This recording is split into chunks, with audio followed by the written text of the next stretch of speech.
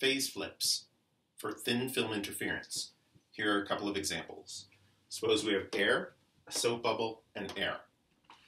Now phase flips happen when you are reflecting off of a higher index of refraction, but not when you flip off lower. So a beam can go straight through, it can reflect here, and here we're bouncing off of 1.35 higher than 1. We get a flip. Here, it could reflect, but it would not have a phase flip. And here we could bounce, reflecting off of lower, reflecting off of lower. The only phase flip is there, which means that reflected light is going to be destructive except for whatever the path difference makes.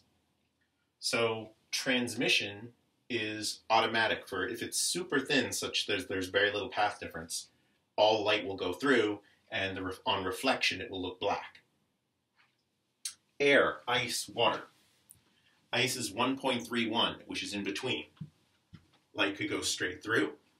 It could reflect off the top. It could reflect off the second surface. It could bounce twice and go through. 1 to 1.31, flip. 1.31 to 1.33, flip. This has a flip here and no flip there.